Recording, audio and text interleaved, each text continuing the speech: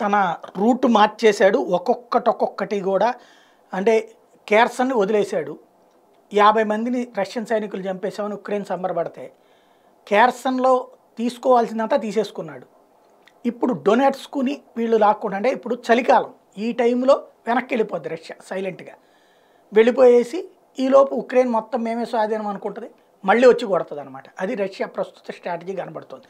ఇప్పుడు చూస్తే కీలకమైనటువంటి గ్వాజ్డికా ప్రాంతాన్ని స్వాధీనం చేసుకున్నాడు.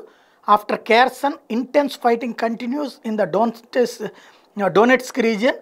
Russian 2S1 Gvozika Hovizher continues to rain fury on Ukraine troops and posts as per Defense Ministry.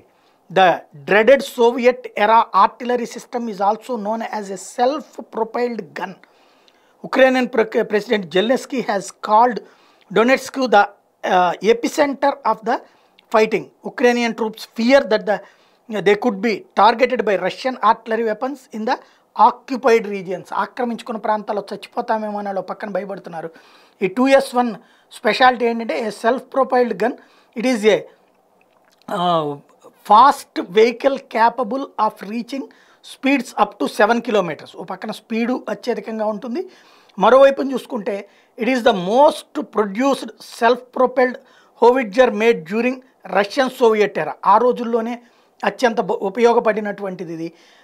Also known as Su-122. The Howitzer is fully amphibious and propelled by tracks once afloat.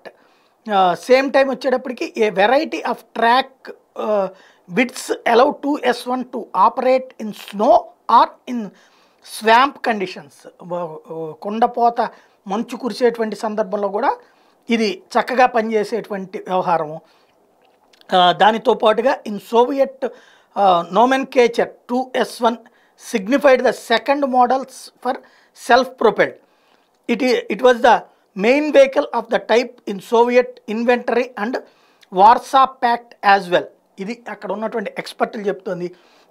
Soviet తొలినాళ్లలో తయారు చేసినటువంటి అనేక యుద్ధాల్లో విజయం సాధించినటువంటి ఇవన్నీ కూడా howitzer guns అన్నిటి కూడా ఇప్పుడు ఉక్రెయిన్ మీదకి ప్రయోగిస్తోంది. దీంతో ఇప్పుడు కంగారు పట్టడం ఉక్రెయిన్ వాళ్ళ వంతు అవుతుంది.